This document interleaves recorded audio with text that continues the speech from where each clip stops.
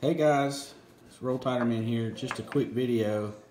Um, as you go to your local Walmart or Publix or whoever's got like a Coinstar, check it periodically because look what this is over a period of a while. So I mean, we've been doing this for a long time, but we've gotten lucky every once in a while. We've found a total of 6 silver 90% silver dimes, 4 Mercuries, and 2 Roosevelts. So just a quick note, just to remind you that hey, there is silver out there.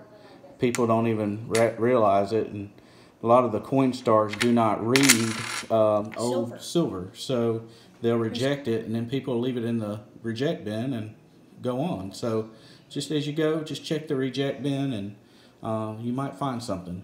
But anyway, I just wanted to say hello and just kind of show you a little bit about what we find every once in a while.